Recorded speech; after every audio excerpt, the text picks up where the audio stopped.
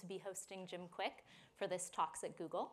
I am a director in Google Labs, leading teams that are building some new AI-enabled products and features for Google.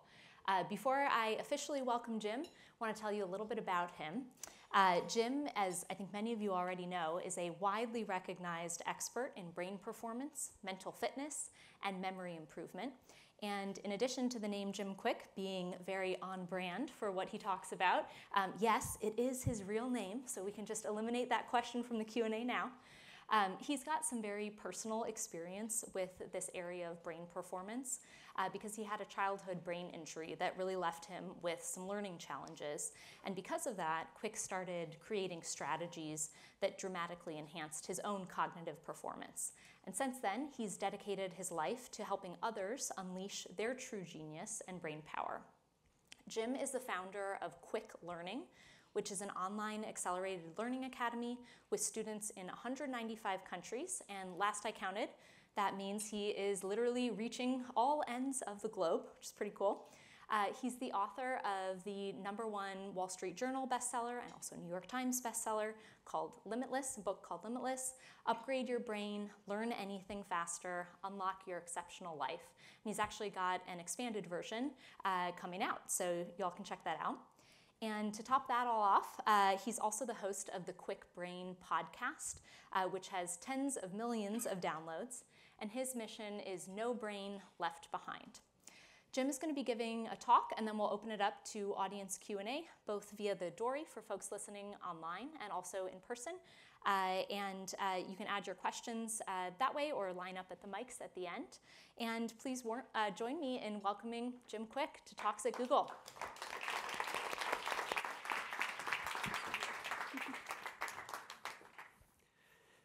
So in today's session, I want to share with you some of the research that led to this book, and share with you how to unleash what I call your limitless mind, to be able to. My area of expertise is in that of brain optimization and accelerated learning. How many of you feel like you want a better brain? Raise your hand. All right, nobody wants a worse brain, right? How many of you feel like you could benefit from learning even faster and keeping up with all the information you need to keep up with? Raise your hand. How many of you have books on your shelf you haven't read yet? And it becomes shelf help, not self-help, right? Anybody here came here today like to have a better memory? Raise your hand. How many of you forgot why you came here today? Have you ever done that? Have you ever walked into a room of your own home and just forgot why you're there? Does anyone feel a little bit absent-minded, like senior moments are coming way too early? Like maybe you read a page in a book, get to the end, and just forgot what you just read? Or do you know somebody who misplaces things all the time? Like their wallet, their purse, their cell phone, their car keys. If not their car keys, something much larger like their car.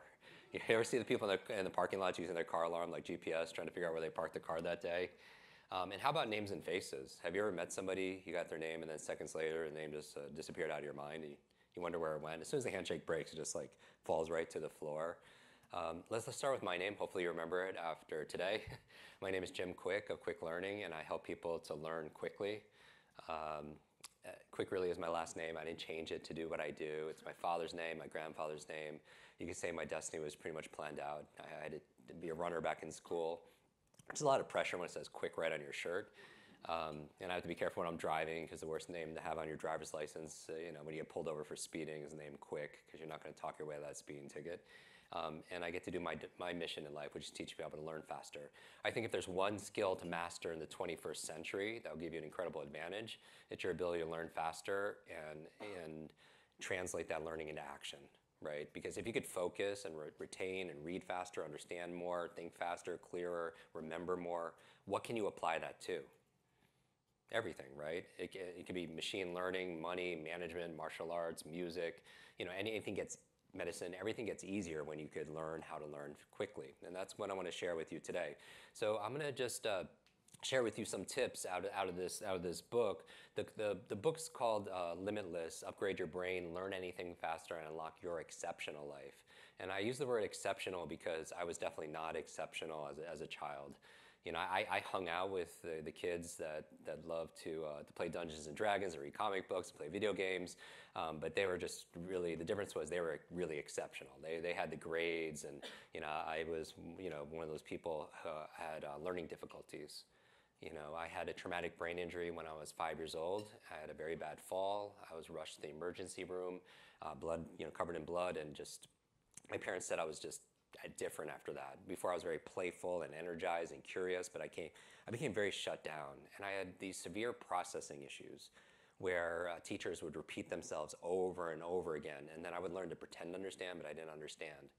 And so I had poor focus, poor memory. It took me 3 years longer just to learn how to read like all the other kids.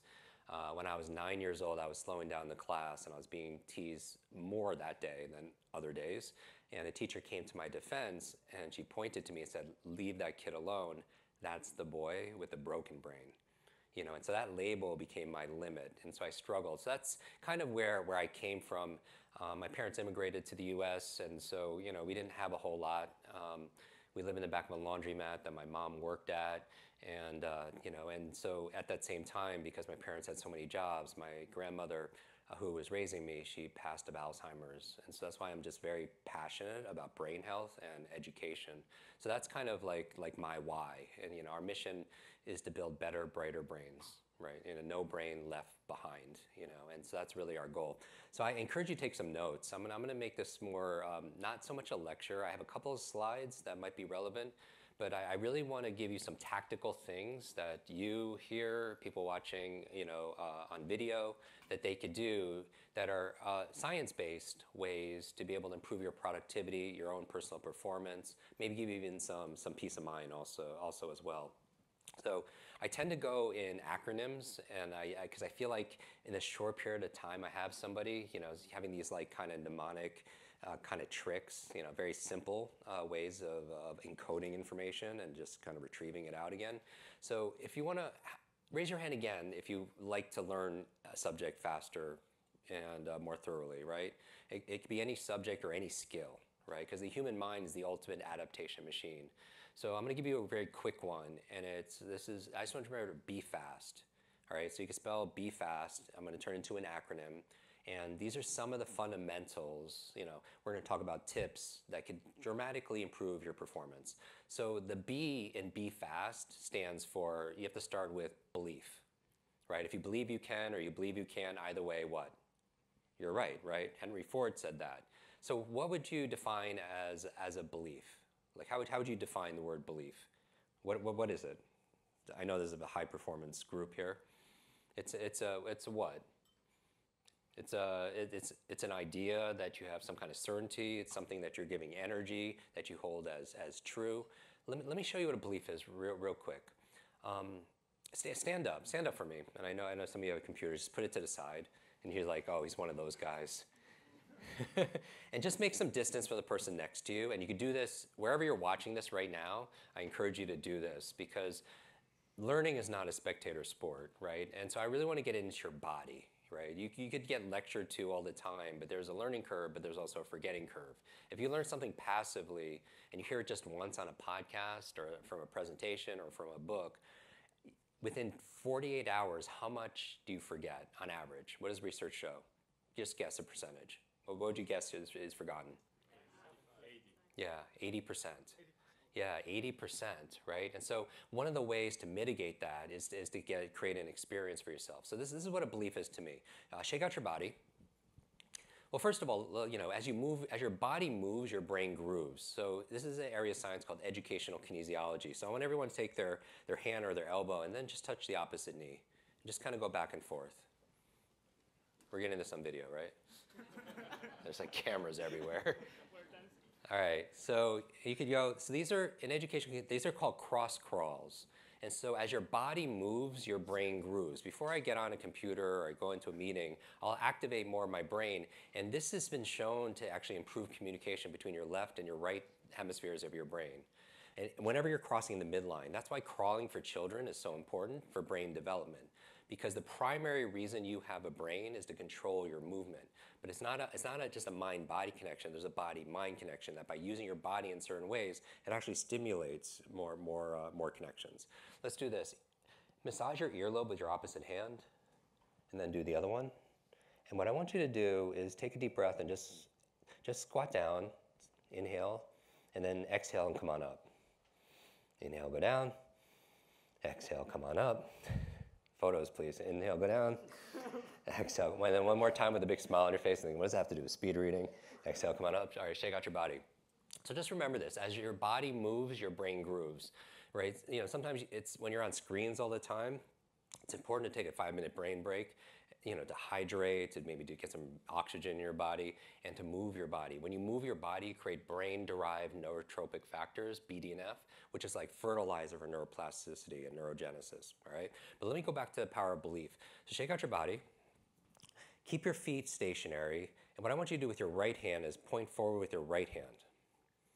And do this on video also, wherever you're doing this, so you can own this. Right hand, good. And what I want you to do without moving your feet, turn to your right and go as far as you could go and notice where you're pointing. Like take a mental screenshot of where you're pointing, snapshot. As far as you can go, great. All right, come back center. Now empty your hands and just put your hands by your side. Don't hold them together, don't put them in your pocket, but just keep them by your side. I want you to take a deep breath, exhale, and close your eyes and just breathe normally. And I'm gonna walk you through a quick 30-second visualization, a mental exercise. I want you, as you're breathing normally, to imagine you're pointing forward with your right hand, but this time see and feel yourself going twice as far as you did the first time. See and feel in your body what it feels like to go twice as far, like you're made out of rubber. And if you can't imagine it, imagine you can imagine it, all right? Now again, with your eyes closed, see and feel yourself going 3 times around. 1, 2, 3. And then one more time with a big smile on your face, thinking, what does that have to do with my memory? See and feel yourself going 4 times around, like you're Mr. Fantastic or you're Gumby. 1, 2, 3, 4. Creating a great stretch. All right, watch this. Open your eyes, point forward with your right hand, and now turn to your right as far as you could now go. Wait, wow. Clap if you went further the second time. All right, have a seat.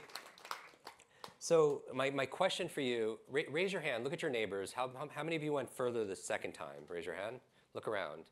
Now my question for you is the obvious. Were you physically capable of turning that far the first time? Like nobody took a yoga class when my eyes are closed, right? You're physically capable. Where was the limitation if there was one? In your mind, right? And you could say, I didn't have a belief on how far I could turn. How many beliefs do you think you have? Right? You have these countless beliefs. And then please write this down. So one of the first principles of this research, of the book, of performance, it's all behavior is belief driven.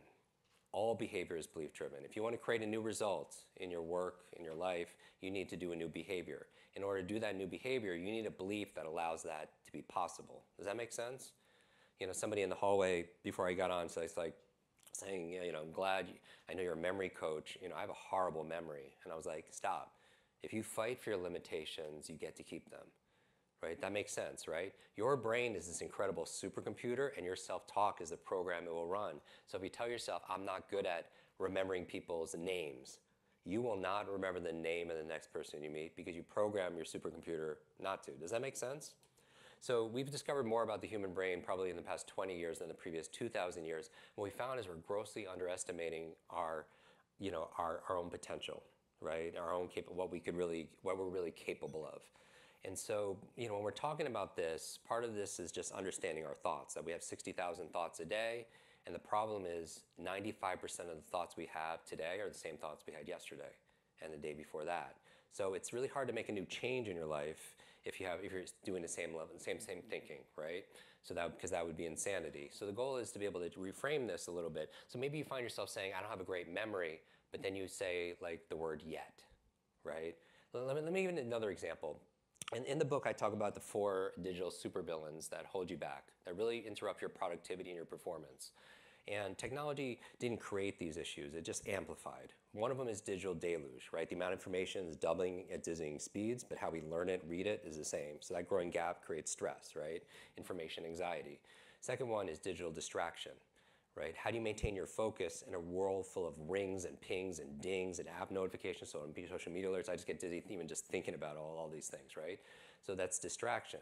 And then we talk about digital deduction, where for the first time, this generation, upcoming generation, they have less rational ability, critical thinking than previous generations, and they're attributed a little bit to technology, because with algorithms, we don't have to think as much, right? Because we're being told what to think, right? And so we're not really thinking about how to think. And then the other one I want to address here is digital dementia. And this is a term in healthcare that says because of the high reliance on technology, we don't have to remember hardly anything, right? How many, and I'm in my 50s, right? But so this is going to give away my age, like my little where I am. But how many of you growing up used to know how many phone numbers did you know growing up? How many? A ton, right? Dozens, right? So you knew, like, how many, like, you still remember some of those numbers, right? But how many current numbers do you know today? Three. And that's a lot, right? And so, I don't want to memorize 500 phone numbers, right? But it should be concerning we've lost the ability to remember one, or a PIN number, or a passcode, or a seed phrase, right? Or something we just, something just told us, right? Or a conversation, or what we're going to say, or somebody's name, right? And please write this down when it comes to your beliefs around memory. There is no such thing as a good or bad memory. There's a trained memory and an untrained memory. We didn't have any classes on how to, like in school, they teach you what? 3 R's. What are the 3 R's in school? Reading, writing, arithmetic, right? Spelling obviously is not one of them. But what about recall? What about retention? Socrates said learning is remembering. I believe two of the most costly words sometimes are I forgot. I mean, think about the consequence. I forgot to do it. I forgot to bring it. I forgot that meeting. I forgot what I was going to say. I forgot that person's name. On the other side, when you could remember things, life gets so much easier. We can remember product information, coding, client information, give speeches without notes. Life gets a lot easier. So anyone could do that. We just weren't taught because there are no classes on this. But let's give an example. We talked about numbers, and there's no such thing as a good or bad memory. Let's train our memory. Let's do some exercises. Let's train ourselves. Let's practice with, let's use a number, right? Let's come up with a number for the group, everybody here watching and everybody here in the room, to collectively memorize that number, right? Because we haven't done this for so long. So this is like a little memory exercise.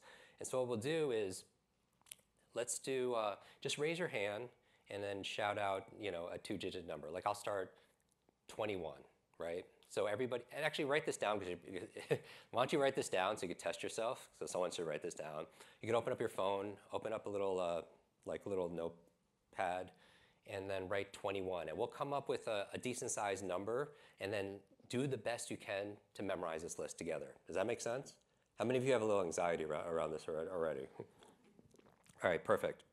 So I'll start 21, all right? So just raise your hand and just give me a two-digit number. 86. So I'll repeat it just so everybody's on the same page, and do this at home also, and you can write it down, but also do your best to kind of rehearse it, memorize it, whatever. Notice your current strategy for how you start this. Yes? 43. 43. Yes? 50. Very good. So we left with what? 43 and we did 50? Perfect. 63. Great. How many single digits is that already? Single digits? 10? Okay. So do you feel like you have the first 10? I mean, that's a phone number, right? That's an area code and a phone number here in the States. So we're good. So last one was 63. All right, let's keep on going. Let's stretch our memory a little bit. Let's see what our limits are. Keep going. If we're having trouble coming up with numbers, I have to take this talk into a totally different direction. Yes. 98. 98. Very good. Bingo. Yes. 72. See, I want you to see like where your threshold is. Where do you feel like, okay, I had it up to now, but now it's getting a little bit. Are we on the fringe here a little bit? Or we passed it a while ago? All right, good. Yes. 11. So last one was 72. This one is 11. I should be memorizing this with you. Yes. 25. All right. Okay. So are we getting? How many people feel like they know this list so far? Okay. All right, this is good then. This is perfect. Let's do another one number. Yes? 17. All right, how many single digits are we up to now? We're at 20 already? And the last one was 17? Okay, let's keep going. Go ahead. Yes? 14? Okay, 14. Great. Okay, more? Yes? 44. All right, 44. Another one? Yes? 99. Perfect, 99. All right, let's just do two more. Yes? 37. 37. All right, and then one more, just for time's sake. Yes? 48. Okay, perfect, 48. All right, so how many single digits is that now? I can't count it in front of me. About 30? 30 numbers? All right. How many of, now notice, just do an assessment here, because you don't know how good your memory is until you kind of test it, right? So you're looking at these numbers, notice how you went about, your approach towards memorizing it, and let's see how many we remember, all right? Maybe I'll start, okay? Wait, I need some encouragement here. All right. Let's see how many we'll go through it together. Maybe I'll ask you some of them also as well. So single digits was 2, 1, yes, 8, 6, 4, 3, 5, 0, 6, 3, 9, 8. How am I doing? Okay, 7, 2, 1, 1, 2, 5, 1, 7. 1, 4, 4, 4, 9, 9. Is that right? 3, 7, 4, 8. All right. Backwards. I could try it backwards. How many of you want me to see? You want to try doing it backwards? Can I have some encouragement again? This was a lot harder. All right, ready? Here it goes. I'm just joking.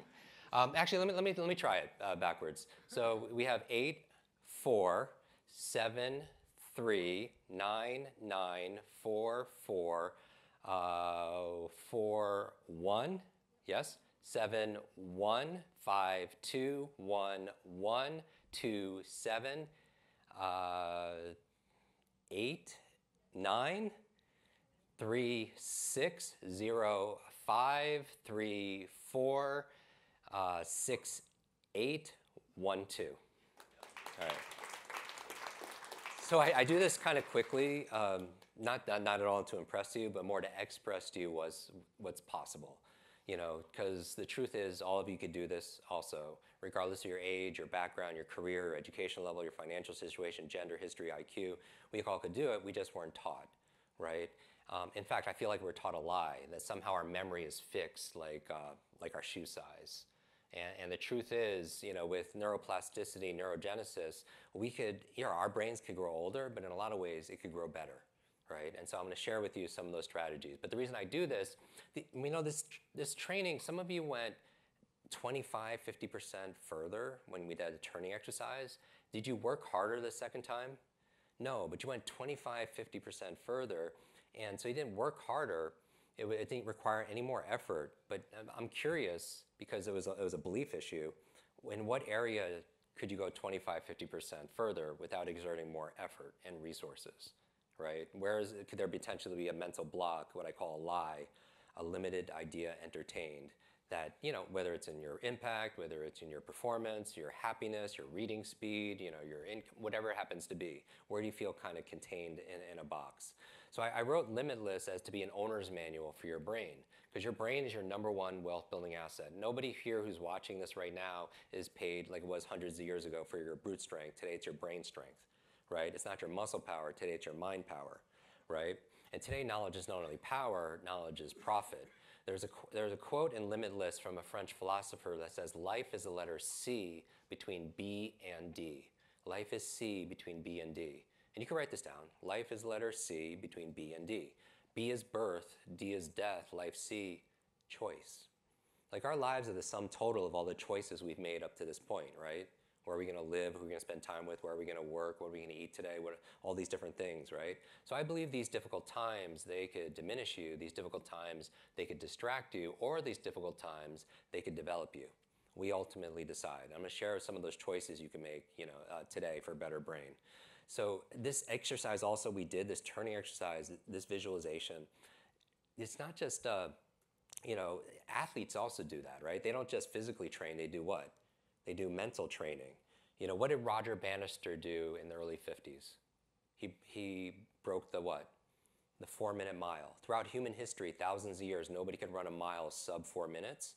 And he was able to do it. And if you saw the ESPN special, he did it not just through physical training. He would visualize and see himself crossing the finish line, looking at the clock, and the clock says 3 minutes and 59 seconds.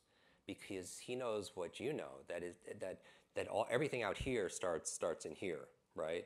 That it's not you'll see it, that you'll believe it when you see it. It's the opposite. You'll actually see it when you start believing it, because all behavior is belief driven, right? And so this exercise is interesting because, every day you're visualizing things, that you want to create that day, consciously or unconsciously, or you're visualizing the things that you fear or that you want to avoid, right? But we have to be careful with what we think, because if you truly understood how powerful your mind is, you probably wouldn't think something or say something you didn't want to be true. And that's not to say you have a negative thought and it hijacks your life and it ruins your life any more than eating, that one donut out there does. But if you eat that donut dozens of times a day, every single day, it'll have an effect. Same thing with our negative thoughts and positive thoughts, right? And so going back to this, the E, let's actually step back. Roger Bannister does this. That wasn't the impressive part, the power of the mind. What was impressive for me was what happened afterwards. Nobody could break a 4-minute mile. All of a sudden, one person does it. What happens after that? Yeah, a bunch of people started to break but now, what happened? Was there a big evolution in shoe technology, training methodology, nutritional support? Where was the change? Yeah, in their minds, right? So that's why we, that quote, if you believe you can or believe you can, either way, you're right. That's the power of your mind, right? So if there's a stopgap between where you are and where you want to be, maybe it's a mindset issue. You have assumptions or attitudes about something that might not be true, right? Just like about how far you could turn. Going back to the be fast, I'm going to go through rapidly. The E is exercise. And I don't mean physical exercise. I mean, even though physical exercise, moving your body, we talked about, helps you to learn better. As your body moves, your brain grows. But I mean putting things into practice, because it's a lie that knowledge alone is power, right? There's a lot of people who know a lot of stuff that they don't have power or performance, right? Knowledge at best is potential power. It becomes power when we what? When we apply it, when we utilize it. So I just want to remind you, as we're learning this, some of it, if you want to be better at remembering names, right? And at time permitting, I would have done 100 numbers or every name and face, right? But it just takes more time, right? And so going back to this, like I'm good with remembering names and faces. I think it's very important in business to remember people's names. I think it's the number one business etiquette, networking skill there is, because how are you going to show somebody you're going to care for whatever you have to offer them, their family, their future, their health, their business, if you don't care enough just to remember what? Yeah, their name, right? People, what's the quote? People don't care how much you know until they know how much you care. And remembering names is something that takes a little effort, right? Because practice makes what? Progress, right? And so I'm really good at remembering names, but I haven't gotten much better after I learned how to do it.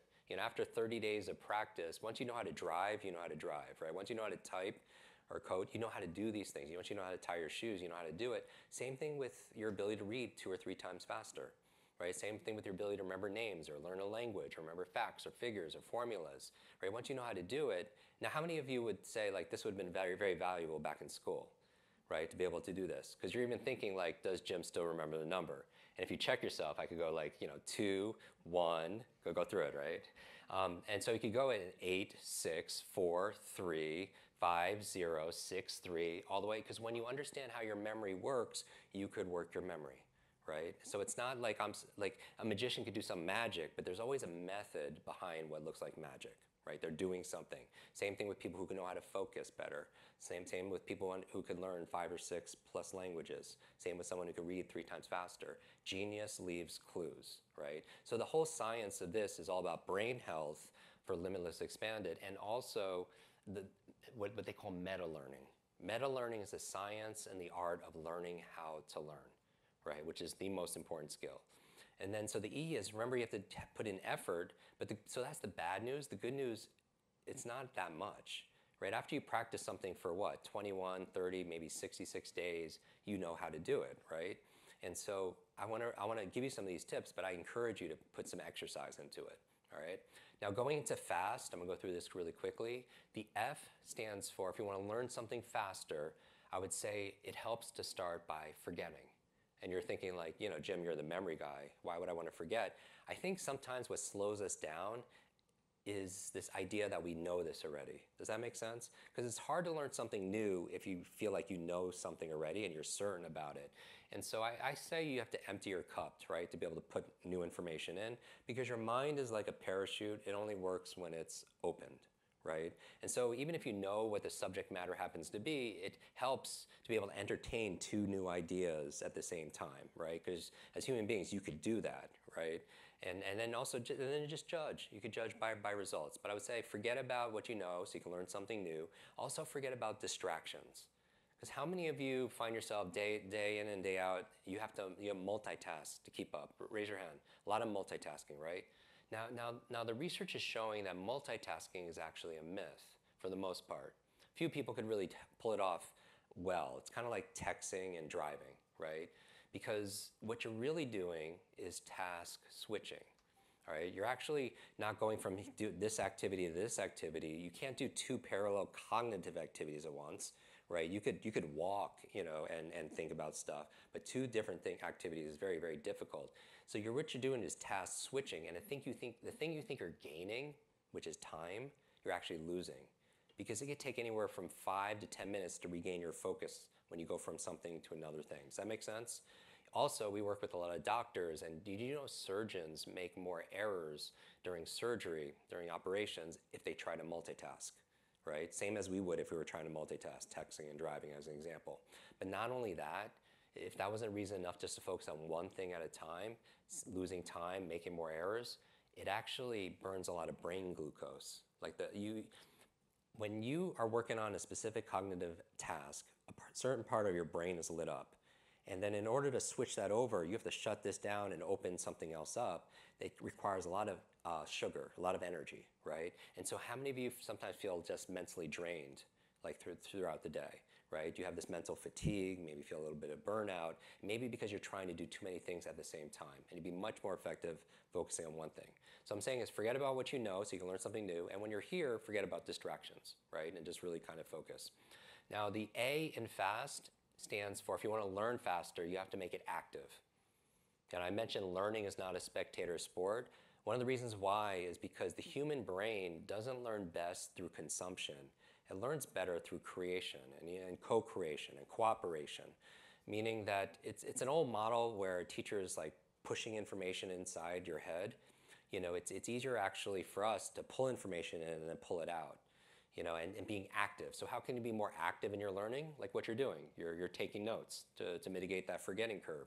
By the way, because I see people, what's your preference when you take notes? Is it digital note taking, or how many prefer, or handwriting? How many prefer digital note taking? Raise your hand. Yeah. How many people prefer handwriting? So, okay. So when students are tested for the comprehension and retention, handwriting notes actually performs better. Now, if you could do both, that's great. Like digital is great for storing information. Digital is great for sharing information, certainly. But there's something about handwriting notes. Part of it is also, most of you could type pretty fast. So you could pretty much type as fast as a speaker could speak, but you can't possibly handwrite that fast. So it forces you to get active and filter the information. You know, what's most important and what I'm hearing, how does this relate to what I know? You know, so handwriting notes. What I do is that whole brain note-taking technique where I put a line right down the page, and on the left side I'll capture, on the right side I'll create. So this is interesting. Your left side, and I'm oversimplifying this for the time, but the left side is more logical, your left brain, your right brain is more creative. So left brain is like, on the left side you're gonna note-take, you're note-taking, on the right side you're note-making. What's the difference? You're gonna write your impressions of what you're taking notes for.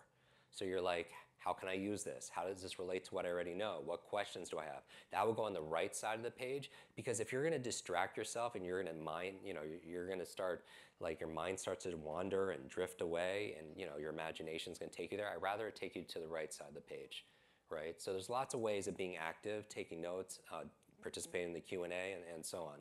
The S in FAST, this is a big one, state. Remember this, all learning is state dependent.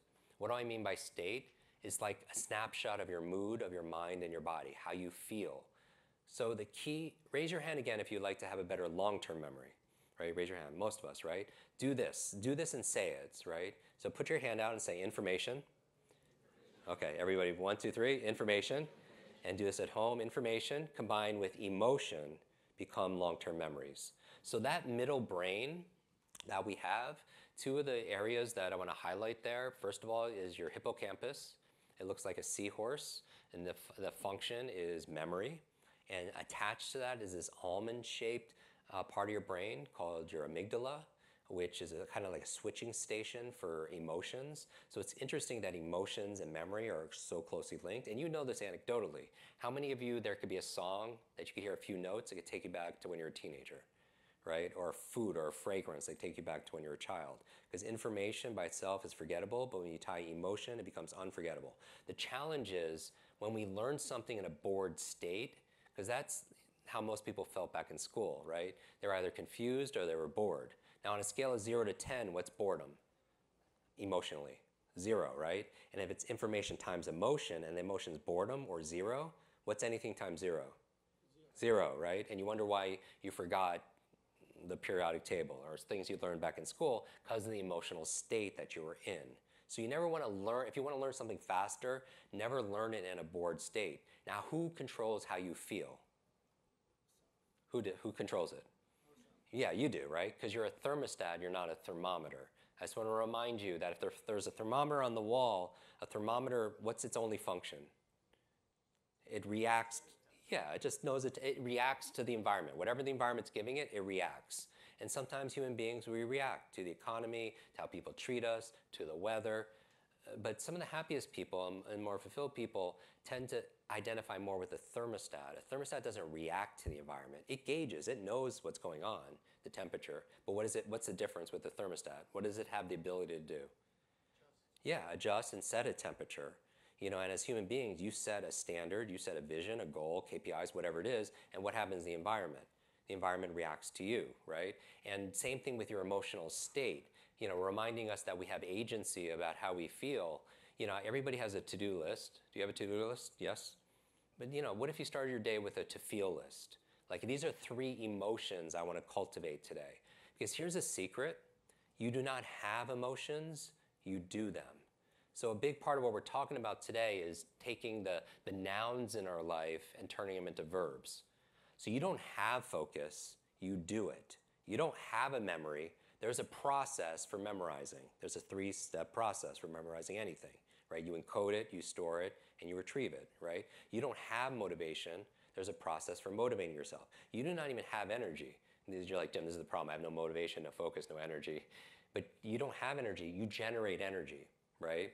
There's a process for energizing yourself with the foods you eat, with the sleep, managing your stress, and so on. So going back to this, you don't have feelings, you do them.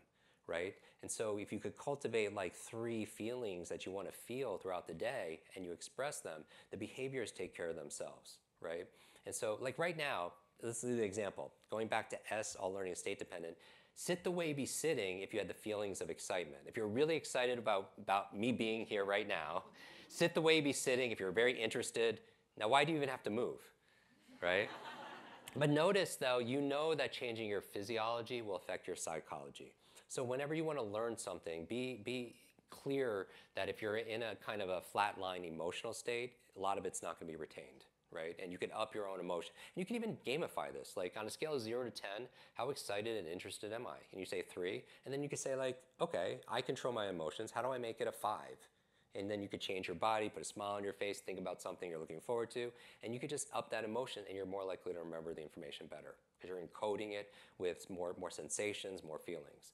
And then finally, the last letter, T, be fast, is teach. If you want to learn something way faster, learn it with the intention of teaching it to somebody else, right? If I was to share with you my favorite speed reading hacks and brain optimization, sleep hacks, and you had to give a TEDx talk next week on it, would you focus better? Yes or no? Yeah. Would you take more thorough notes? You ask more detailed questions, right? You would own that because you're taking advantage of something called the explanation effect. The explanation effect says that if you learn it with the intention of explaining it to somebody else, you're going to learn it better. Because when you teach it, you get to learn it twice, right? So those are just simple 6 things to think about. When you want to be able to learn a subject or learn a skill better. And the reason I bring these up is these are so simple. It's common sense almost, but common sense is not common practice. Like you know what you should be doing a lot of the times, right? Movement is good for your brain, but are we doing it? You've seen the research probably on meditation and how it can manage your stress and get you out of that fight or flight, and get you out of that chronic stress that shrinks your brain. But are we doing these things, right? So the reason I wrote this book is it's about 3 areas that you could always control, because you control the controllables, right? The 3 things you could always control are 3 M's: your mindset, your motivation, and the methods you're using. You could always control H cubed: your head, your heart, and your hands, right? And the challenge is, in scary times, most people downgrade their goals to meet their current situation out of fear. When you shouldn't be downgrading your goals, in my opinion, to meet the current situation. You should be thinking, how do I upgrade my mindset, right? My beliefs, the things we talked about, your thoughts. How do we upgrade our motivation, which is purpose, which is energy, which is small, simple steps? And how do you upgrade the method you're using to be able to meet those goals? Like the methods we're using right now for reading are just old. Like when's the last time you updated your reading skills? How old were you the last time you took a class called reading? 6? So has the difficulty and demand increased a lot? But we're still reading to the same degree as we were last taught, right? And so when I tell people that they could triple their reading speed, much like they can memorize, I'd use numbers because it's ubiquitous, right? But you could apply that towards memorizing anything, then life gets so much easier. And so my message for people is that if knowledge is power, then learning is your superpower, right? And it's a superpower we all have. It's the one power that we have, like all creatures have a superpower, right? You think about some creatures could fly, some creatures could breathe underwater, some creatures could climb, some are super fast, some are, incredibly strong, but we're not any of those things, human beings. But because of the power of our mind, we can fly. Because of the power of mind, we can go underwater. Because of the power of mind, we can go super fast. We can do all these things because, we upgrade our technology, our apps, our phones, but when's the last time we upgraded the technology that controls everything, right? Which is the human mind. And that's really the focus of the work. I want to leave you, I want to go into Q&A. I do want to gift you this. Everybody who's watching, if we could put the slide on. So this was the limitless model that I was talking about, the 3 M's you could always control. This is how I view everything when I'm coaching clients. And this is 32 years of me working with individuals. And these are the entry points, either mindset, motivation, and methods. And then they cross into 3 I's, which is inspiration, ideation, and implementation. But what I really want to share with you is this is the gift. And then can we maybe do some Q&A. The new book, Limitless, the first book came out a few years ago during the start of the pandemic. And this book, new book, is new research and new tools to really thrive in a post-pandemic AI world. Right? There's so many new chapters on nootropics and using AI to improve your HI, your human intelligence. And one of the research I put together is something I've been using with clients for years. And I realized that just like there's personalized medicine based on your genetics, right, or personalized nutrition based on your microbiome, there's also personalized learning. That is not how smart you are, it's how are you smart. And we all prefer to learn something in a different way. And we think in a certain way. And there are about 4 buckets or 4 cognitive types that I realize exist. And I associated an animal to each to make it very memorable. And if you think about code, C-O-D-E, those are your animals, right? So the C is the fast-acting cheetah. These are people who are fast implementers. They have strong intuition. They thrive in fast-paced environments. They can adapt to change. The O is your logical owl. and they love data. They love facts, they love figures, they love formulas, right? The D are your visionary dolphins, right? These are the creators. These are people that see a product or see a vision that maybe other people don't see yet. They're great at pattern recognition. They're incredibly creative. And finally, the E are your elephants. And these are your social beings that learn best through collaboration. They're extremely loyal. They have high levels of empathy and interpersonal skills. But once you know your brain animal, and you could take this quiz, it's free, there's nothing to buy. You could go here, your entire team honestly should do it. It will up level, I promise you, and you could go whatever metrics you have. Once you know your brain type and the brain type of those around you, you could optimize for it, right? Because a cheetah would invest differently than an owl, right? They would perform, and they would also read differently. So when you go through this, I give you a detailed personalized learning track, a report, and depending on your animal, this is how you can read faster. Depending on your animal, this is how you can remember names. Depending on your animal, this is how you could focus better at work, right? Does that make sense? So this is the brain code. I'm gonna have to go into conversation, and I hope this really serves you. Thank you very much, everybody.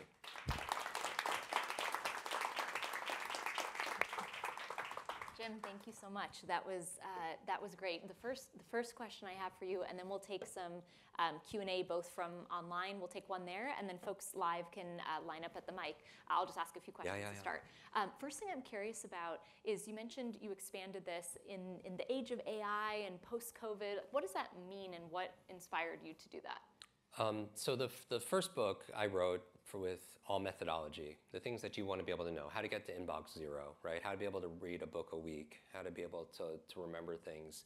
And I wrote it in memory, honestly, of my grandmother who had those brain issues. And I think we're best suited to help people that we once were, right? And so for me, I really struggled with learning, so I was kind of also writing it to the 9-year-old self, you know? But I realized that people have had a pretty traumatic and very dynamic past few years. And so we updated the book with new research and routines and tools and methodology to thrive in a hybrid environment, right? In a world where you really want to lean into your what we call learning agility, which is a big chapter in the book. We introduced the new research, and it's really based on momentum. So we talk about 3 M's, mindset, motivation, and methodology. The new updated version is completely about momentum. How do you unlimit those 3 areas to develop a certain level of velocity, right? So using AI to enhance your HI, your human intelligence, will give you greater momentum. Understanding your brain type will give you greater momentum, right? We talk about nootropics, you know, and I've never talked about that in over 30 years of my career, but human studies, you know, supplementation that can improve your focus, your mental energy, you know, your ability to remember things, that will help support your momentum. But a big inspiration was I was turning 50, so it's a different life cycle. It makes me reflect on, you know, my work, and also we had our first child this year also as well, and so you know, it deepened my commitment to the next generation, because I feel like I wasn't very well prepared for the world, you know, when I entered the workforce, because of these lack of these skills and these simple things that you could do to elevate your learning and also your life. Yep. Congrats on your first child. That's very exciting. That makes me think about actually, you know, what you mentioned, which sounded like a very traumatic experience of hearing as a child a teacher say, the boy with the broken brain. One of the things I'm curious about is you give a lot of awesome recommendations for more like the intellectual idea of being able to push farther. I'm curious how that advice changes, if at all, if the limiting belief you want to remove is something that is more emotional or something that's really like touched you deeply. Yeah, I mean, how many of you feel like you have some thoughts that might be holding you back, if we're honest, right? And we don't know where that came from. You know, usually imprinted through our experiences, through other people's expectations. You know, for me at 9, I didn't know I had a broken brain until, you know, you're pretty much a blank slate, you know, as a child, until adults have to be very careful with their external words, because they often become a child's internal words, right? And so, especially if there's emotion involved in that, and we have trauma, you know, and our nervous system is locked up, it's really hard to change, because, you know, we're wired for growth until something happens where we get a lot of pain, and then we're wired for survival, right? And survival likes to keep things the same because anything different could be some form of threatening. And so, we put in the book various resources to help us to be able to calm our nervous system. Everything from EFT and tapping to different forms of self-hypnosis. I introduced some of my methodologies in there. Simple things you could do to change your identity and start looking for evidence that supports who you want to be, like in terms of your behavior, if that makes sense. Yeah, absolutely. I'm going to ask one more, then I'll go to live stream and also here.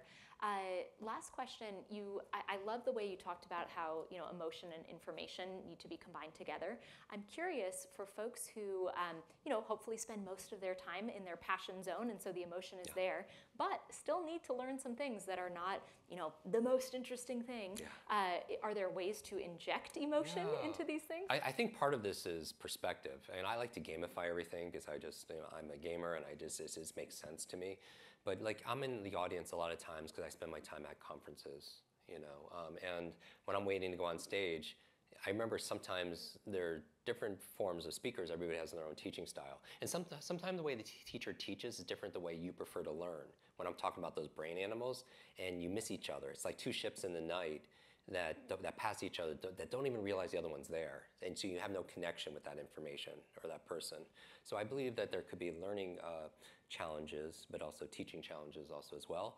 But I also want to have ownership over it. So if I'm sitting there and I don't feel very excited about it, and maybe this person is boring everybody, right, who's speaking on stage, I will literally do this inside my mind. I'll say, this is so fascinating. Like, how is this person boring hundreds of people and putting them to sleep all at the same time?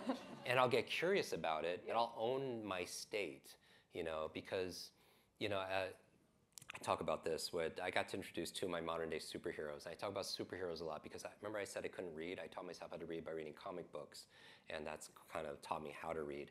But I got to spend time with Stan Lee, and we're going out to dinner, and I asked Stan in the car, I was like, who's your favorite superhero? I need to know. And he tells me it's Iron Man. And he says, Jim, who's your favorite superhero? And he had this Spider-Man tie, so I was like, Spider-Man. And without a pause, this is an iconic voice you hear, with great power comes great responsibility, and you all know that, right?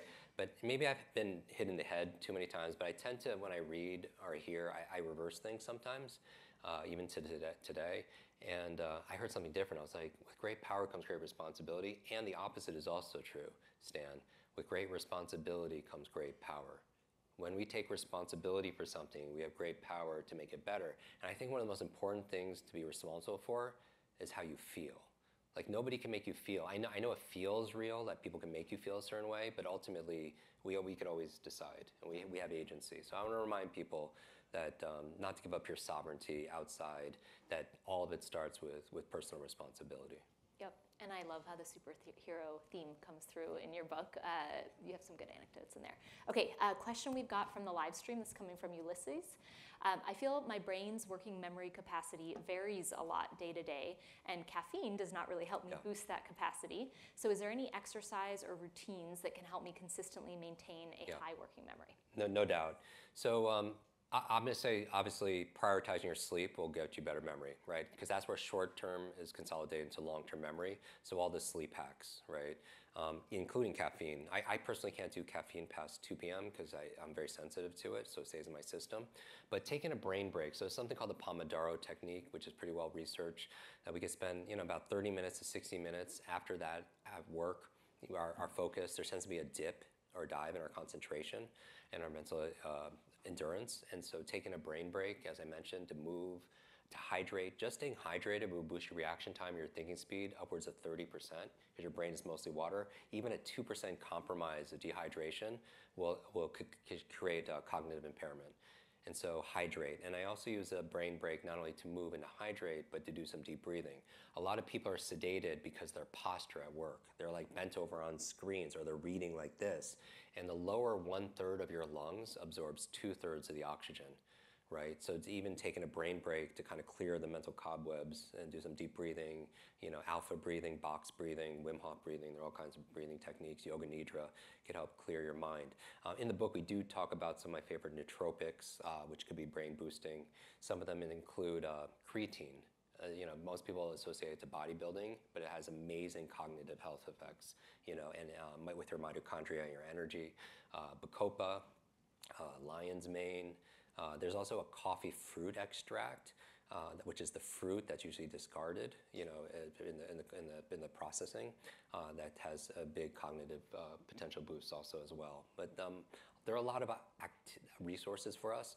Really, what I'm talking about is your own resourcefulness. You know what I mean? Just like you have your ability, and most of the stuff is free. Getting sunlight, going for a walk, moving your body doesn't cost anything. Yep.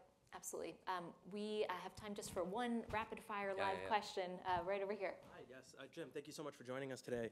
Moving a little bit away from how do I remember things, I'm personally a public speaker. I know all of us here have stakeholders all the time where a lot of our success depends on them remembering what we're saying.